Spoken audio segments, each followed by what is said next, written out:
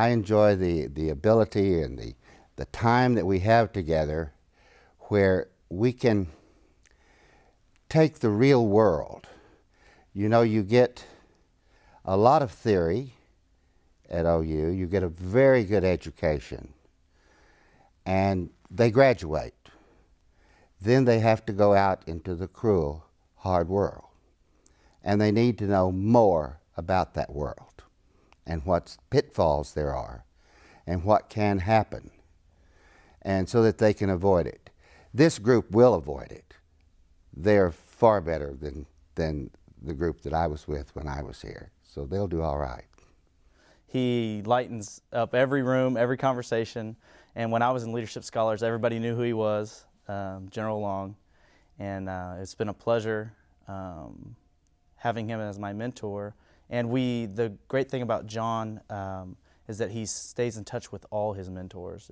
If every one of his mentors could sit here and talk to you all, they would tell you that he's still very active. He's gone to their weddings, different achievement ceremonies, and he will be invited and a part of my life and everything that I encounter.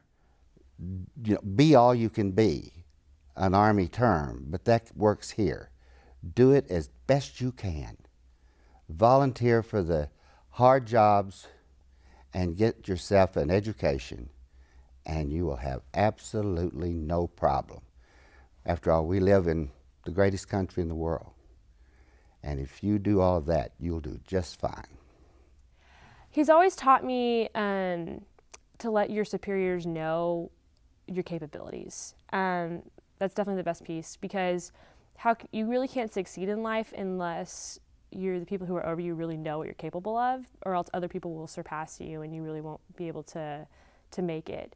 And I've seen that with, like, in my classes, my professors. It's like, get to know your professors, know what you can do, and with a job, just like, if they don't know, then you're not going to be able to, you know, be with the rest of your peers. More than I give, every time. It's a two-way street all the way.